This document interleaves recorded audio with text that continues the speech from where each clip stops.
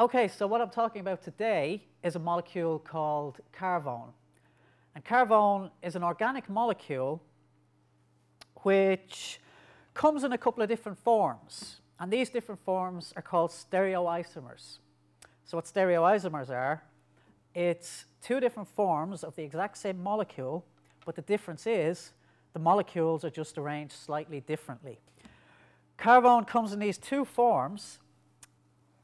This form of Carvone has a minus sign in front of it, and this one has a plus sign in front of it. They look the same. They're both yellow liquids, but there's a crucial difference between the two.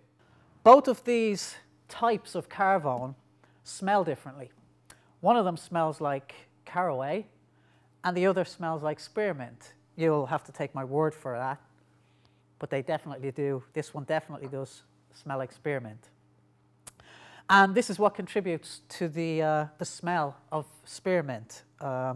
This form of the molecule is in mint, and obviously this one gives you the smell of caraway seeds.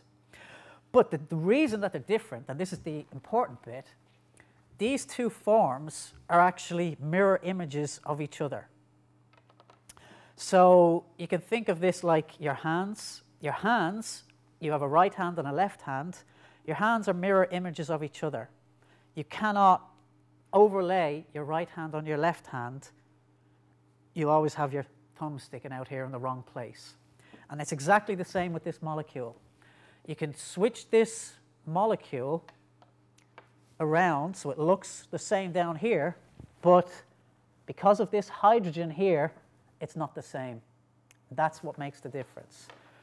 So these are mirror images of each other, these two molecules, these two forms of this molecule, and they're called enantiomers. So on YouTube, obviously, I can't show you the smell of these two different forms of Carvone, but I can show you something over here, because enantiomers, these enantiomers will do something actually very interesting with light. And what I have here is a polarizing filter.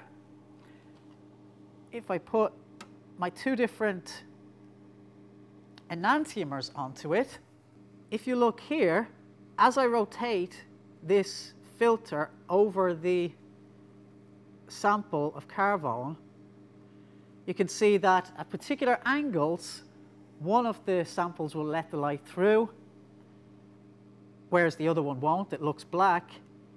And then at different angles, the other sample lets the light through.